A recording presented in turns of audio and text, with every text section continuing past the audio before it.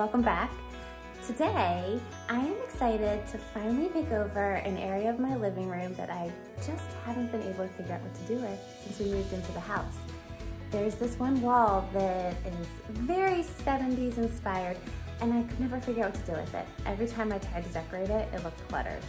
But I think I have an idea, and I think I know how I want to take it out of the 70s and give it a modern, fresh farmhouse style look. So I hope you enjoy this video, and let's get started.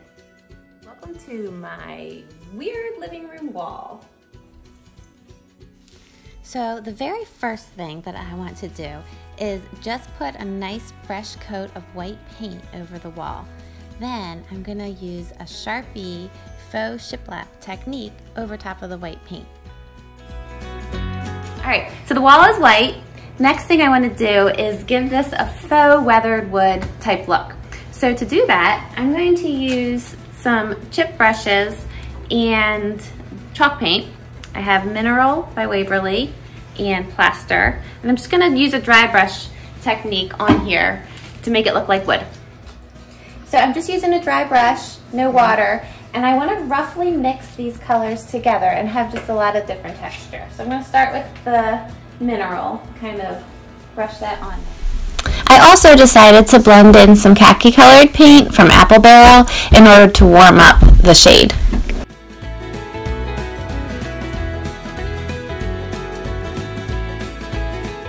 So this is not finished, but I want to let that dry for a little bit before I add another layer. I don't want to lose all of the little brush strokes in there. Once the first coat was dry, I just went back over it again with the same technique and kept blending till I got the shade that I liked. To give my barnwood a bit of a whitewashed look, I went ahead and ever so lightly brushed a very thin layer of white paint over the previous layer after it had dried.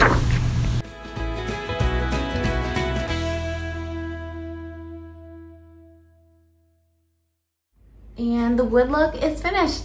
It actually looks a lot cozier in here already. I'm surprised the difference it made. All right, so to continue bringing this wall out of the 70s, I have this wall painted to look like farmhouse barnwood, and now I want to put shiplap on this wall. So for all of $3, the cost of 2 Sharpies, we're gonna go ahead and do that next. I'm just gonna use a level to carry the lines that I already measured out onto this wall. Thank you, Raider.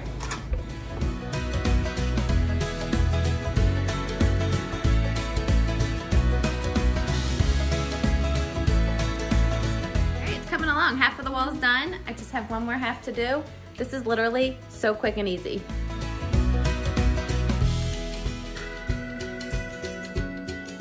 That's it, all finished. I really like how this simple detail adds so much character and charm to an otherwise basic wall.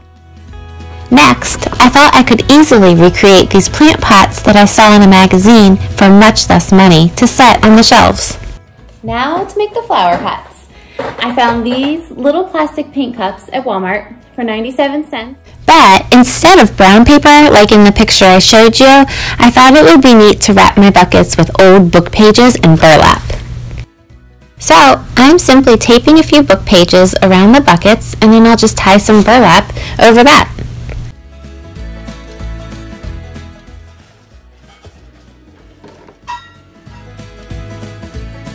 Here's the first cup all wrapped. And I found this really pretty seedum at Walmart for 97 cents. I'm gonna put that inside. Look how cute that is. Turn it a little bit. All right, so I have seedum and lavender also for 97 cents. I think these are so cute. So $1 for the cup and $1 for the stems. And I had the book pages and I had the burlap and twine.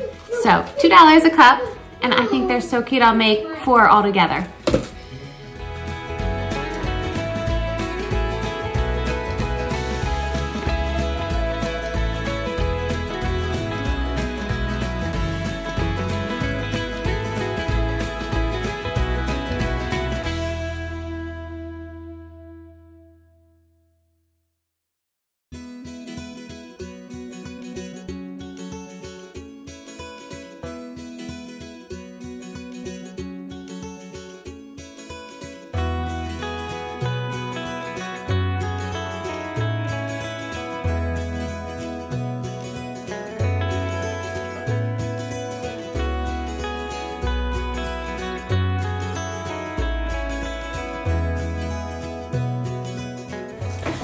So I did go ahead and splurge on one piece for this wall.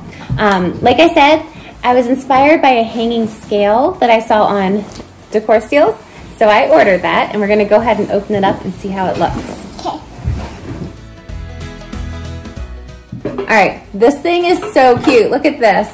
So I have a plant that's gonna sit right in here in the middle of the shelves. I love this, this is adorable.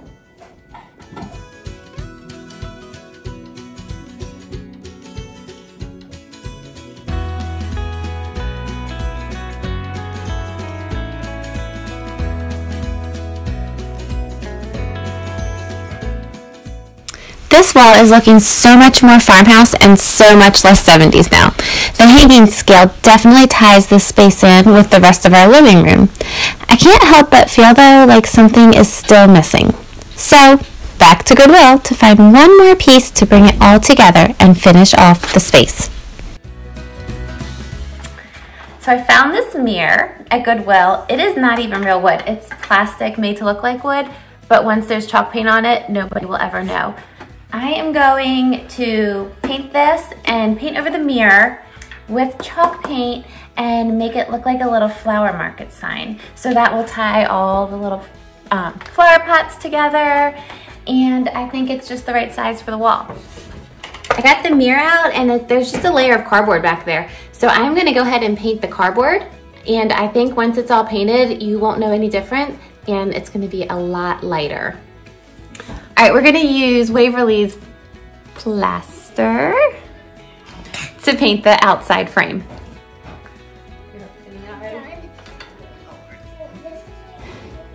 Let's peel this off.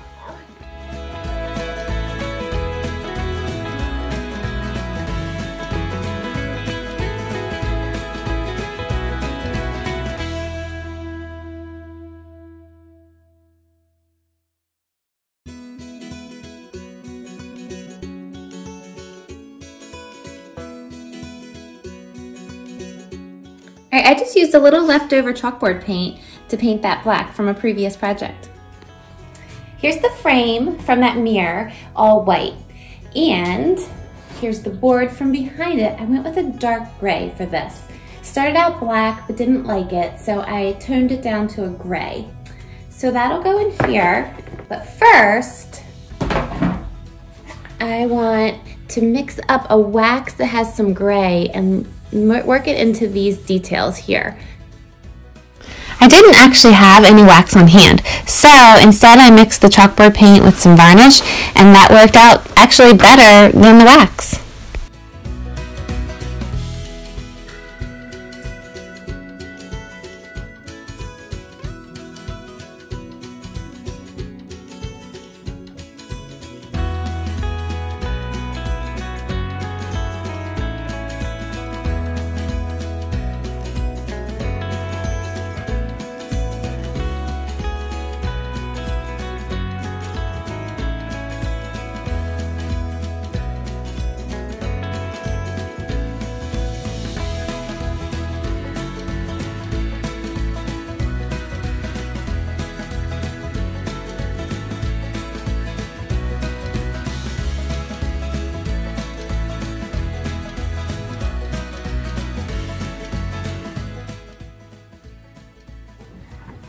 All painted, and now we're going to screw the chalkboard back into the frame and then hang it up. Always be very careful with like screws and nails and stuff. Good job putting that in there.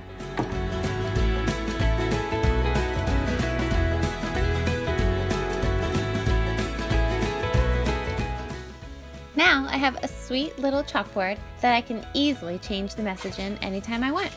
For now, I like the idea of writing flower market on it to bring a little spring cheer into these gray winter days that we have been having.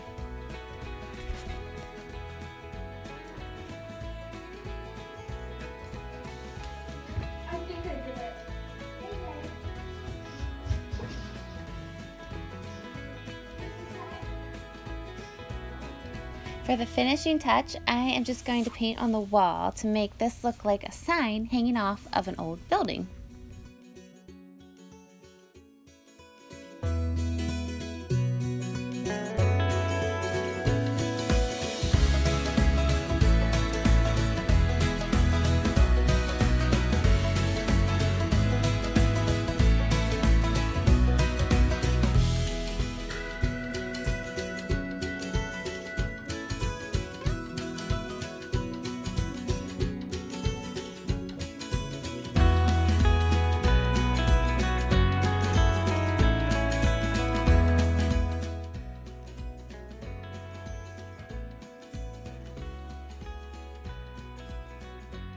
I really like the way the curves on the vine help to soften this otherwise very geometric wall.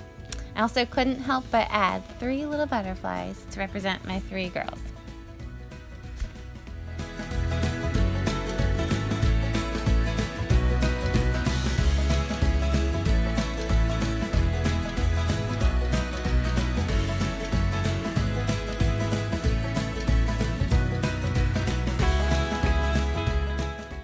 And done. What a difference. I only spent $8 on the flower pots, $3 on Sharpies, and another $8 on the sign and paint. So other than the scale, which I did buy new, this whole transformation cost only $19. And now our entire living room feels so much warmer and more welcoming. Proof that you don't have to spend a lot to create a home that you love. Please like and subscribe. Thanks for watching. Bye!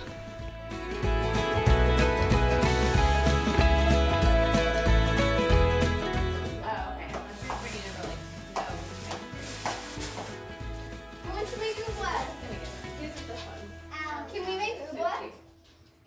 Give me a couple like